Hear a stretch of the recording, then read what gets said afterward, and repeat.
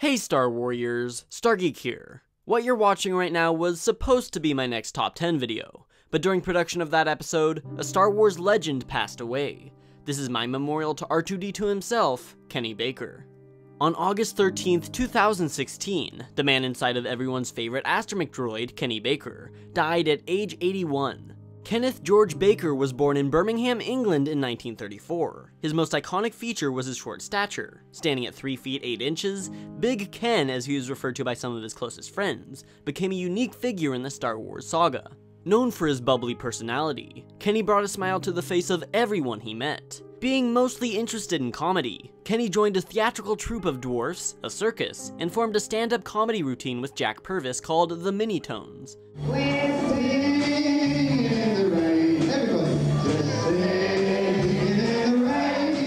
When George Lucas hired Kenny for the role of R2-D2, it was his first break into the world of film. He quickly learned how to operate the droid, turning the head and wobbling the body to give the hunk of metal a lifelike personality. On top of being one half of a hilarious duo, Kenny Baker made everyone laugh outside of the costume too. He knew how to bring happiness to a cast that was mostly uninterested in the project that they were working on. Because of this, it wasn't hard to make friends on set. His comedy partner Jack Purvis actually played as the Jawa that stuns R2 in the canyon. Some of his closest co-stars included David Prowse, who played Darth Vader, Jeremy Bulloch, who played Boba Fett, and Peter Mayhew, who played Chewbacca the Wookiee. And he really suffered for his craft, with R2's dome drilling into his head with screws and nails, falling over constantly, and barely being able to move in the heavy outfit. You can see him stumble downstairs in the actual film itself. Due to his restrictive suit, Kenny was always hidden from the public. The only point that he is visible in the saga is in this clip, where his legs are subtly visible peeking out beneath the shadow of R2's body. Somewhat ironically, Kenny himself made little to no appearances until the early 90s, when his wife Eileen tragically passed away. From that point on, Kenny enjoyed some of the best years of his life surrounded by fans and supporters. He found the Star Wars community to be unbelievably positive, with the people he met at conventions always brightening up his day.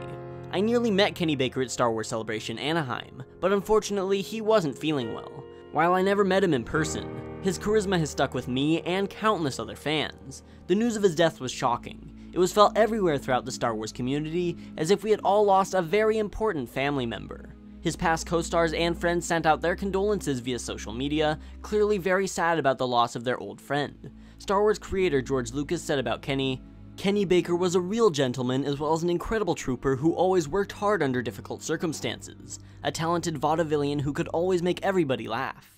Kenny was truly the heart and soul of R2-D2 and will be missed by all his fans and everyone who knew him." Even his co-star, C-3PO actor Anthony Daniels, who had never gotten along with the man inside R2-D2, spoke his condolences over the loss of his on-screen best friend. Kenny Baker was truly a Star Wars legend. Star Wars without R2-D2 just isn't the same. He will be missed by everyone who knew him and will continue to inspire and excite future fans through the lovable personality of a little blue droid. You were the droid we were looking for. Thank you, Kenny Baker, and may the Force be with you.